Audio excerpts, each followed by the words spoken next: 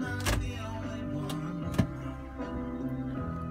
That's a cool progression right there. You got the 4 to 5 to the 1 to the major 3, and then a 4 or 5 to the 1 to end the song. But you might want to ask, you know, if you're kind of a novice with theory, why the major 3 is so interesting. And oh man, they're following up with some Michael. Human nature. It's a good morning today. But yeah, the 4 chord, the 5 chord, the 1 chord in Imagine, John Lennon there.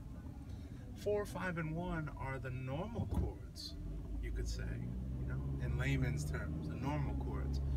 In theory terms, they're the diatonic chords, meaning that they belong together. They come from the same place. If you were to organize all of the notes that you hear in the song, and the harmony and the melody, usually a lot of pop music, you're going to get a certain arrangement of notes in terms of their relationships to each other from low to high.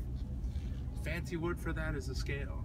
You order the notes from low to high in a song or in a melody or in a chord progression.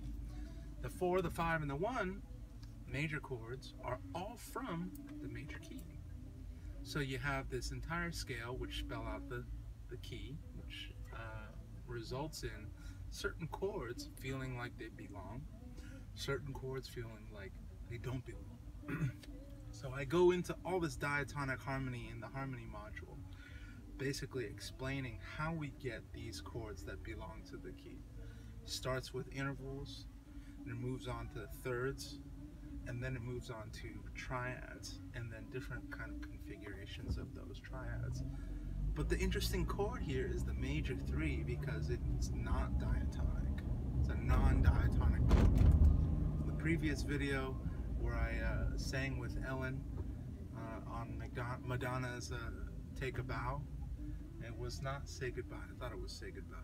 She does sing Say Goodbye in Take a Bow. But anyway, in Take a Bow, there's also some very, very interesting non-diatonic chords. And just one of these basic things you want to get a grasp on when you're getting into, you know, harmony in a kind of music theory approach to music, something that's useful, something that's practical to wrap your head around first, is this concept of diatonic harmony versus non-diatonic harmony. Non-diatonic harmony doesn't make sense till you understand diatonic harmony, but diatonic harmony is a very, very helpful thing.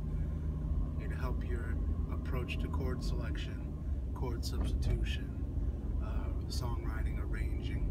It'll give it all these leaps and bounds, equip you with tools to kind of just increase your musical vocabulary harmony-wise.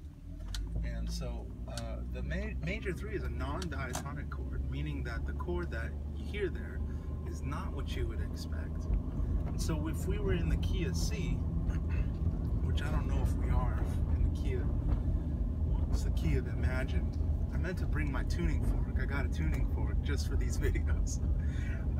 I was gonna bring my tuning fork into the car and just hit my wrist like my old choir teacher, and then just listen to it so that I could hear an A440. But the idea that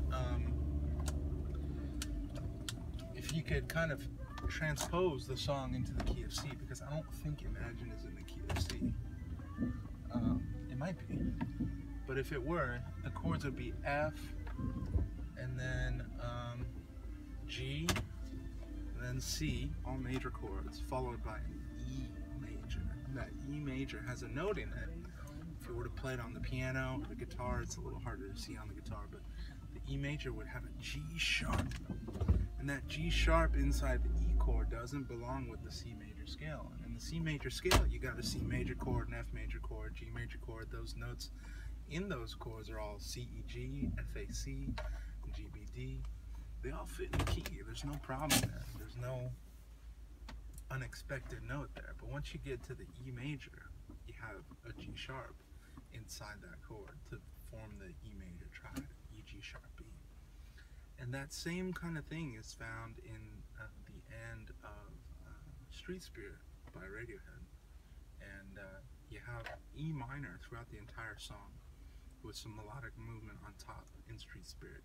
But suddenly, at the end, you have an E major. And what that does, folks, is it introduces a magnetism back to the note A. And G sharp in this E chord catches your ear and it goes, whoa, whoa, non-diatonic chord, whoa, G sharp doesn't belong in the key, whoa. And it grabs your attention because it's kind of a dissonant note. It's kind of strange. Your ear has been hearing G, G, G, G, G the whole time. There's a G in the C chord, there's a G in the G major chord.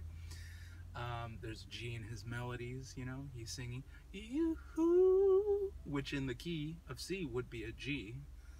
And so you keep hearing G, G, G, and all of a sudden G sharp comes in and replaces it, and it says, hey, give me your attention. And G sharp, what that does is that eventually sets your ear up for a little bit of a resolution.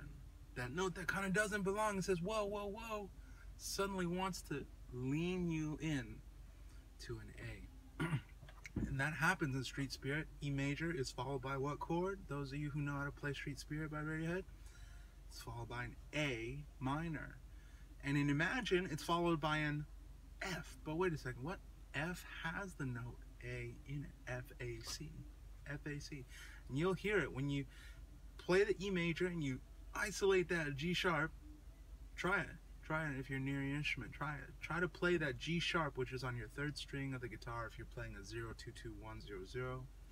Or if you're playing an E major on the piano, the black key, that G sharp. You'll hear that note. I don't even know if I'm singing G sharp. It'll lean you in to the A. It'll make you kind of pull towards that A, and that A will bring sweet resolution, whether it's in an A minor chord as the root of the chord, the main note of the chord, or if it's the third of the F major chord. And this dude walking by with his paint bucket and bleach probably wonders why the hell I'm talking to a video. But anyway, E major, non-diatonic chord, introduces a new note. That new note gets your ear's attention, and then it wants to pull you in to a note a half step above to resolve that tension. And that's a beautiful thing that non-diatonic harmony does. That normally that type of movement would only be reserved for a few notes in the major scale, from 4 to 3 or from 7 to 8 is where you have these kinds of resolutions naturally occurring in the major scale. But with the non-diatonic chord, you can create a new half-step tension resolution relationship between two chords. What are you talking about, Warren? What? Give it to me in plain English. Plain English says, can't speak right now. Plain English says that if you have tension and resolution in chord progression, we like that. Human ears like that. It's simple. Half step, tension, resolution. You can see it in much more complex harmonies as well. Just go listen to Everything in Its Right Place by Radiohead. Ellen didn't care for that song at all when she heard it the first time. And listen for it in Pyramid Song. Listen for it in a bunch of songs. Half step resolution everywhere. It's just like that's a mountain of songs that I'm not even scratching the surface. Half step, tension, resolution in a chord progression. That's like the invention of sliced bread. The Earl of Sandwich is credited with the first sandwich. It's like the Earl of Sandwich of music. That's what a half step resolution is. Give it tension, give a resolution by a half step.